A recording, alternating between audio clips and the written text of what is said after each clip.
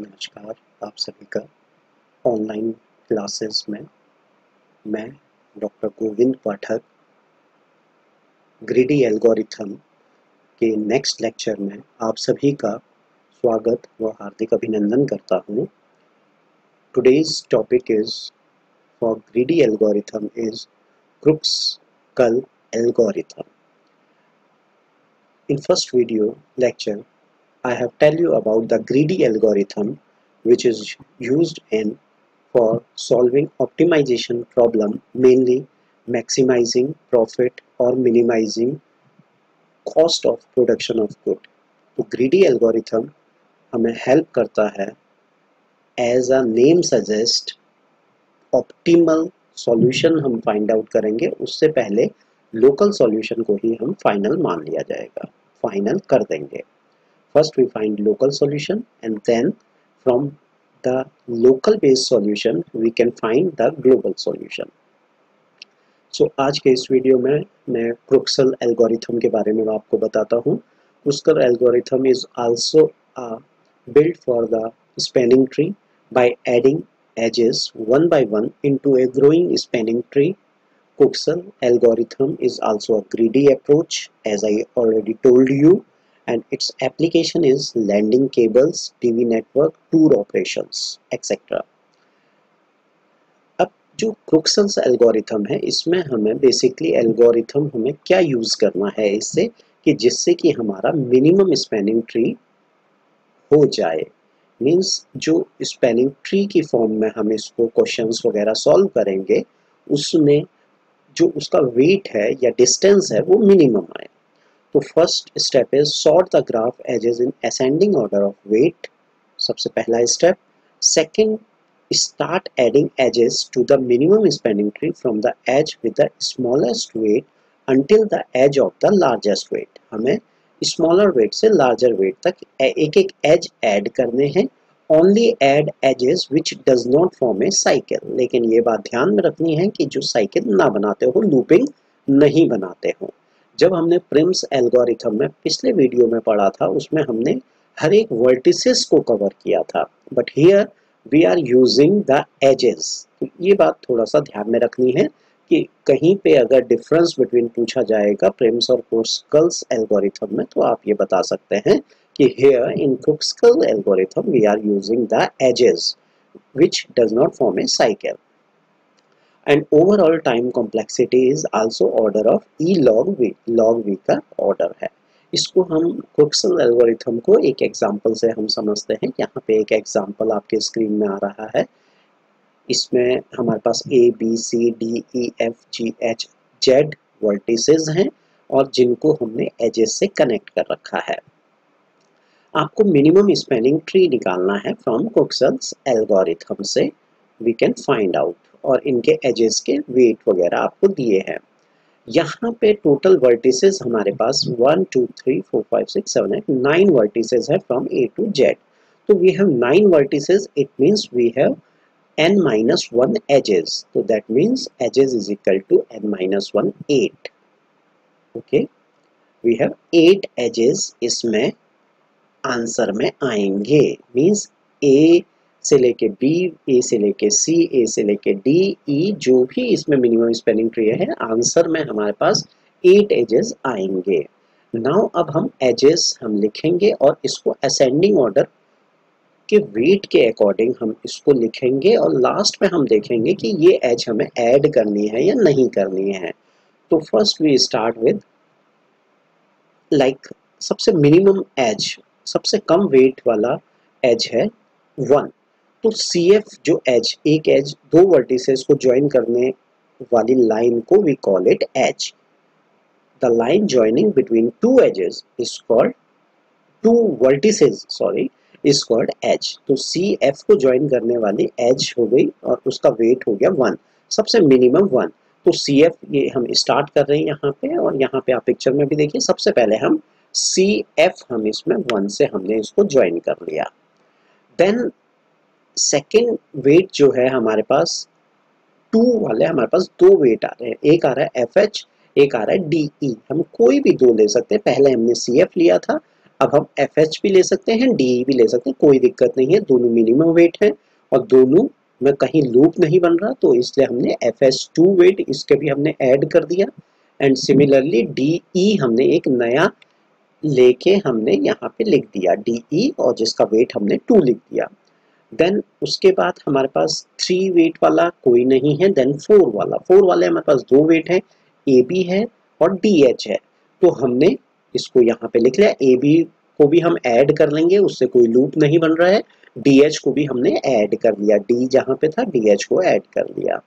Then उसके बाद हमारे पास 4 के बाद 5 वाला कोई नहीं है वेट, 6 वाला वेट एक EF हमें दिखाई दे रहा है, 6 वाला EF हमें वेट दिखाई दे रहा है। लेकिन जब हम पिक्चर में देखते हैं तो EF अगर हम ज्वाइन करते हैं तो DH और EF वाला वो में एक लूप बन जा रहा है, इसीलिए वी नॉट एडिंग EF जिसका वेट 6 था उसको हमने छोड़ दिया, बिकॉज EF अगर हम ज्वाइन करते हैं तो EFHD ये एक कंप्लीट लूप बन रहा है जिसको हमें अवॉइड करना है, तो इसलिए ये हमने नहीं लिखा। नेक्स्ट वेट वाला हमने DG सिलेक्ट किया, तो DG हमने ज्वाइन कर लिया, देन वेट इज 7।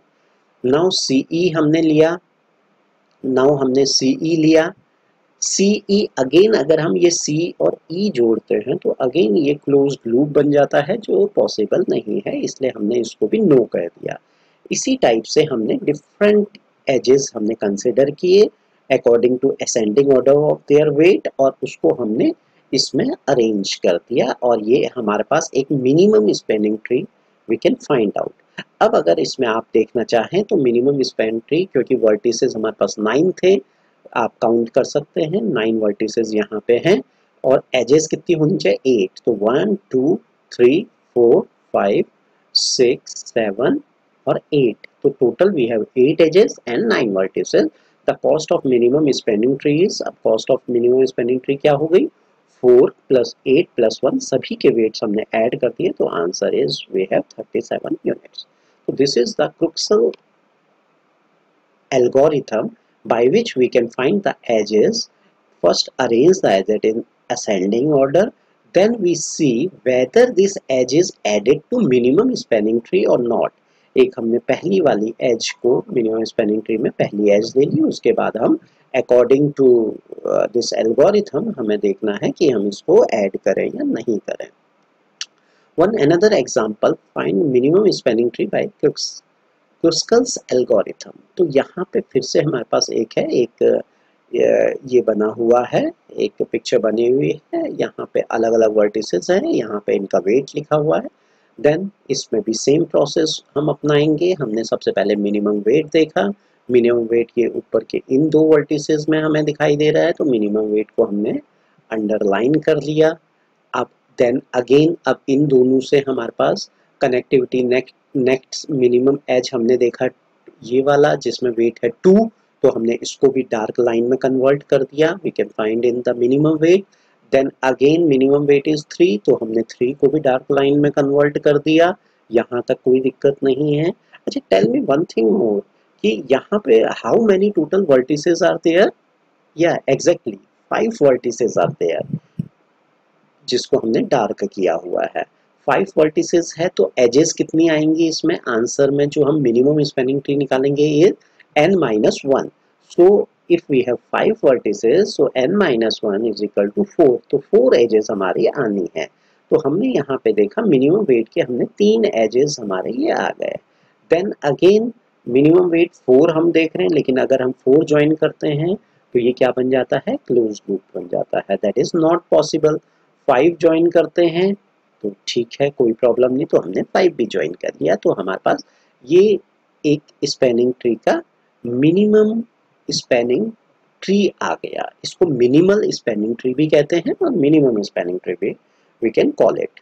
तो यहाँ से अगर हम अगला वेट देखें 6 देखें, 6 को ज्वाइन करेंगे फिर ये क्लोज लूप बन जाएगा, इसमें 7 को ज्वाइन करेंगे अगेन क्लोज लूप, तो हमारे पास यहाँ पे 4 एजेस आ गई। एक ये वेट क्या आ गया, एक ये 1 वाला वेट आ गया, एक 5 वाला, एक 3 वाला, एक यहाँ पे हाइड हो रहा है जो 2 वाला। तो total weight minimum spanning tree कितना हो गया? 5 6 7 8 9 10 11। तो यहाँ पे हमारा आंसर मिनिमम स्पेनिंग वेट 11 आ गया। These are the steps which I already told you about कैसे हमें लोएस्ट वेट लेना है और कैसे हमें एजेस को सिलेक्ट करना है। You can see this in this video कि कैसे हम इसको यूज करेंगे। तो this is one algorithm for Kruskal algorithm, like the minimum cost spanning tree is t by adding edges to one at a time. Suppose हमने एक minimum spanning tree लिया, शुरू में वो blank है, कब तक हमें इसको loop को चलाना है, जब तक n-1 मीन्स अगर 5 vertices हैं तो 4 तक, जब तक वो 4 के इक्वल ना हो जाए और या फिर जो हमारे एज हैं वो empty ना हो जाए। तो एक कंडीशन हमने यहाँ पे ऊपर इसमें एक condition they the, when t is less than n-1 edges and e is not empty. Then select a minimum cost as UV from E. हमने minimum cost as select करनी है, जैसे कि डायग्राम में हमने देखा था, और उसको हमने उससे डिलीट कर दिया। क्यों डिलीट किया? हम एक मेन ट्री से डिलीट करके उसको मिनिमम कॉस्ट स्पेनिंग ट्री में ऐड कर देंगे। Then if UV does not create a cycle in T, हाँ ये कंडीशन हमें जरूर चेक करनी है कि वो कहीं साइकिल तो नहीं बना रहा। If does not create a cycle then add UV to T, उसको हमने ऐड कर दिया, टी में जोड़ दिया, और अदरवाइज उसको हमने डिस्कार्ड कर दिया, we are not using this. Simple सा एल्गोरिथम है, और ये कब तक आपको लूप चलाना है? जब तक उसमें a fewer number of n-n edges. If contain n-1 edges, then हमने क्या डाल दिया? No spanning tree. तो ये एक सिंपल एल्गोरिथम है जिसको आपने यहाँ पे देखा। Now this is exercise. Find minimum spanning tree by Kruskal's method, or these are two questions. You have to note down and find the answer. These are another minimum spanning tree by Kruskal's method, and you have to find out the answer. So these all about the Kruskal method और algorithm. आपको ये video कैसा लगा, और इससे related कोई भी query आपको होती है तो you can email me, you can WhatsApp me, और you can write in this video also. Thank you very much.